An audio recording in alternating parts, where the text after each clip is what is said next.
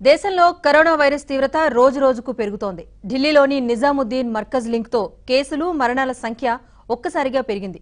బుధవారం ఒక్కరోజే దేశవ్యాప్తంగా 23 మంది మరణించారు.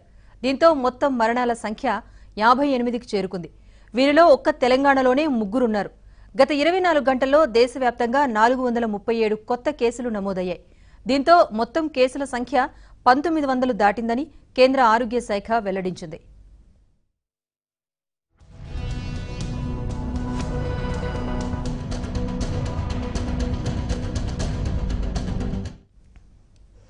అత్యధిక కేసులు నమోదైన రాష్ట్రాల్లో తమిళనాడు, మహారాష్ట్ర, ఢిల్లీ, తెలంగాణ, ఆంధ్రప్రదేశ్ ఉన్నాయి. వీరిలో అత్యధికులు ఢిల్లీలోని నిజాముద్దీన్ మర్కజ్కు వెళ్లటం వల్లే కరోనా సోకింది.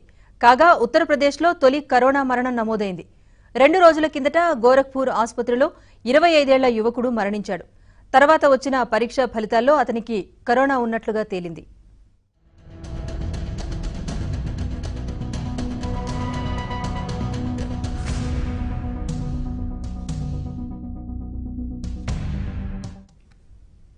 దేశంలో వైరస్ బారిన పడిన 132 మంది కోలుకున్నారని కేంద్ర ఆరోగ్య శాఖ తెలిపింది.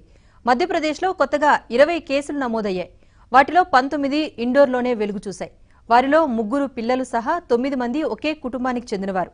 బాధితుల్లో ఓ పోలీస్ అధికారి కూడా ఉన్నారు. తాజా కేసులతో రాష్ట్రంలో కేసుల సంఖ్య 86కు చేరుకుంది. వారిలో 5గురు మరణించారు.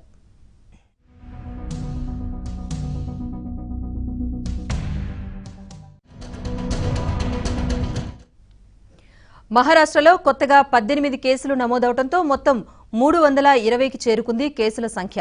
తాజా కేసుల్లో 16 ముంబైలోనే వెలుగు చూశాయి. రాష్ట్రంలో మరో 2 వృద్ధులు మృతి చెందారు. దీంతో మరణాల సంఖ్య 12కు చేరుకుంది. రాష్ట్రంలో 162 మంది కరోనా సోకిన వారితో దగ్గరగా మసిలిన 5000 మందిని క్వారంటైన్ చేశారు. ముంబైలో తొలిసారిగా ఓ పోలీస్ కానిస్టేబుల్కు కరోనా సోకటంతో అతని కుటుంబ సభ్యులను 32 మంది సహ సిబ్బందిని హోం క్వారంటైన్లో ఉండాలని ఆదేశించారు.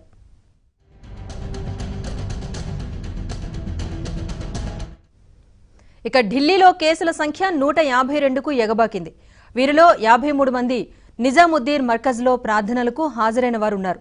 రాజస్థాన్లోని అజ్మేర్ జిల్లా సర్వాడ్ పట్టణంలో ఓ దర్గా వద్ద మత ప్రార్థనల కోసం 100 మంది గుమిగూడగా పోలీసులు వారిని చెదరగొట్టారు. అందులో 6గురిని అరెస్ట్ చేశారు. అసోంలో కొత్తగా 4 కేసులు నమోదయ్యాయి. ఆ 4 ఢిల్లీలోని నిజాముద్దీన్లో తబ్లిగే జమాత్కు వెళ్లి వచ్చిన వారే.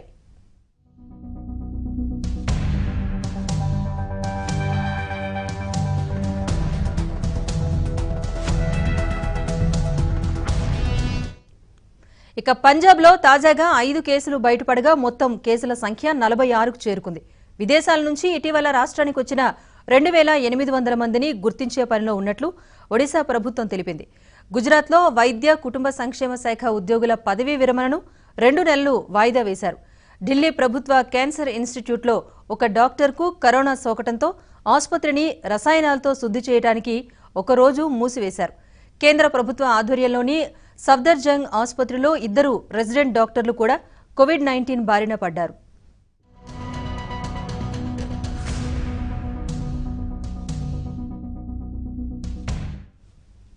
లాక్డౌన్ను తప్పించుకుని ఇంటికి వెళ్లటానికి 70 ఏళ్ల హకీందిన్ నకిలీ మరణ ధృవపత్రాన్ని సృష్టించాడు. చనిపోయినట్లుగా నటిస్తూ అంబులెన్స్లో పడుకుని 3 స్నేహితులతో కలిసి జమ్మూ నుంచి స్వగ్రామానికి బయలుదేరాడు.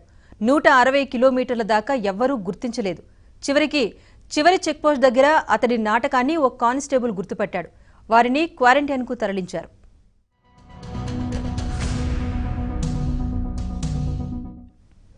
ఇటు తమిళనాట బుధవారం ఒక్కరోజే 110 మందికి పాజిటివ్ వచ్చింది. దీంతో మొత్తం బాధితుల సంఖ్య 234కు చేరుకుంది. బాధితుల్లో 190 మంది ఢిల్లీ మర్కజ్కు వెళ్లొచ్చిన వారేనని రాష్ట్ర ఆరోగ్య మంత్రి బీలా రాజేష్ తెలిపారు. కర్ణాటకలో మరో 9 మందికి వైరస్ నిర్ధారణ అయింది.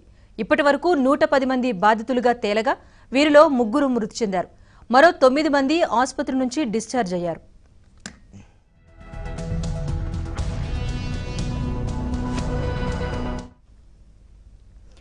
హోం క్వారంటైన్లో ఉన్నవారి కదలికలపై కన్నేసుంచేందుకు ఢిల్లీ ప్రభుత్వం చైనా, సింగపూర్ బాటను అనుసరిస్తోంది.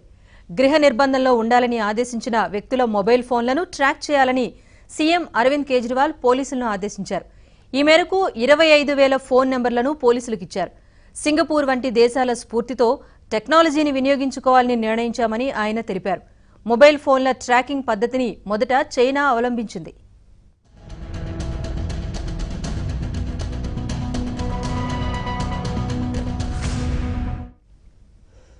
కరోనా కట్టడికి అనుమానితులను హోం క్వారంటైన్లో ఉంచాలని ఆదేశించిన వారిని గడప దాటకుండా చూడటం పెద్ద సవాల్గా మారింది.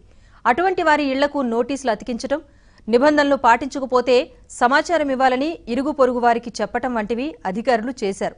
ఈ ప్రయత్నాలు ఒక్కటే సరిపోలేదు. దాంతో కర్ణాటక ఓ యాప్ను అందుబాటులోకి తీసుకొచ్చింది. దాని ద్వారా గంటకోసారి జియో ట్యాగ్డ్ సెల్ఫీ పంపించాల్సిందే.